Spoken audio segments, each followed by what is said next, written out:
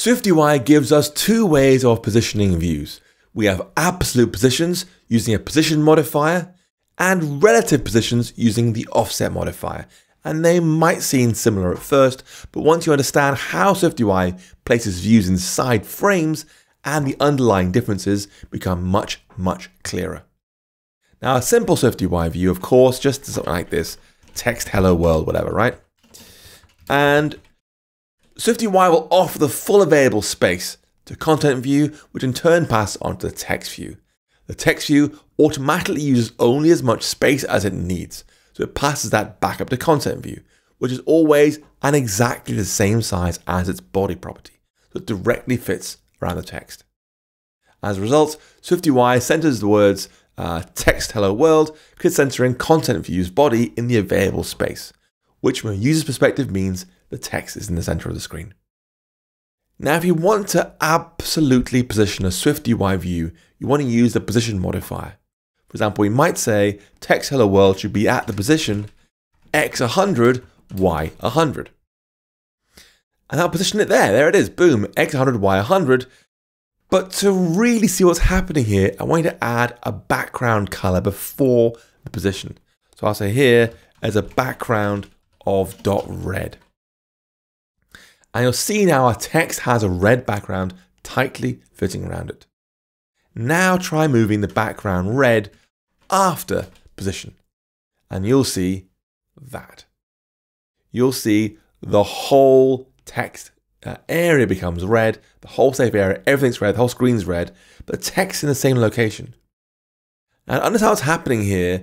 You've got to remember that three-step layout process from SwiftUI. Remember again, the parent view processes size for its child, then based on the information the child chooses its own size, and the parent must respect that choice, and finally the parent positions the child in its coordinate space. So the parent is responsible for positioning the child, not the child. This causes a problem. We've just told our text view, you've got to be at the exact position right here. So how can SwiftUI resolve this? And the answer to this is also why our background color made the whole screen red.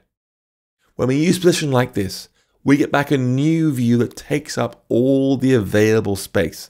So it can then position its child, this text, at the correct location. Now, when we use text, position, then background, the position will take up all the available space so it can place its text correctly. And the background will use that size for itself. On the other hand, when we use text, then background, then position, the background will use the text size for its size. And then position will take that and make all available space and put that in that one location in the top left corner. Now, when discussing the offset modifier earlier, I did say to you, if you offset some text, its original dimensions don't actually change. Its frame doesn't actually change. Even the resulting view is rendered at a different location. With that in mind, let's try running slightly different code here. I'm going to say, rather than using position, I'm going to say offset at that, and then background red. And now you can see the text appears in one place and the background in another. I'm going to explain why that is. But first, I want you to think about it yourself. If you understand that, then you really understand how SwiftUI's layout system works. When we use this offset modifier, we're changing the location where a view should be rendered without actually changing its underlying geometry. This means when we apply the background afterwards, it uses the original position of the text, not its offset.